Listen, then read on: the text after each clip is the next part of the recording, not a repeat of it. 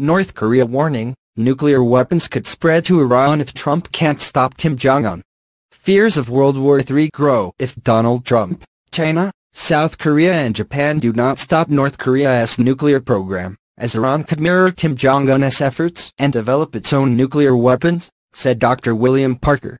The COO of the EastWest Institute told Fox News, "This is a complex environment in the backyard of China, South Korea, Japan. And when you look at those three countries and what they're dealing with right now, if we do nothing as a globe, and we allow North Korea their nuclear weapons program and advance them to the point that they were close to right now, what you're going to end up with is likely a nuclear South Korea, a nuclear Japan, and therefore a concerned China that increases their nuclear capability and their defense capability." Dr. Parker added, "But it gets better. It gets better because then Iran sees that North Korea got away with it and you end up with the potential of nuclear weapons in and around the Gulf as well.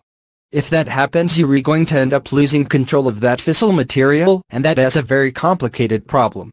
Speaking at a press conference at the Joint Base Anacostia Bowling in Washington, D.C., U.S. Ambassador to the UN Nikki Haley said that Iran could become the next North Korea if no one did anything to stop it. Ms. Haley presented the remnants of a ballistic missile fired by Houthi militants from Yemen into Saudi Arabia that came close to hitting Riyadh's airport last month. She said the missile might as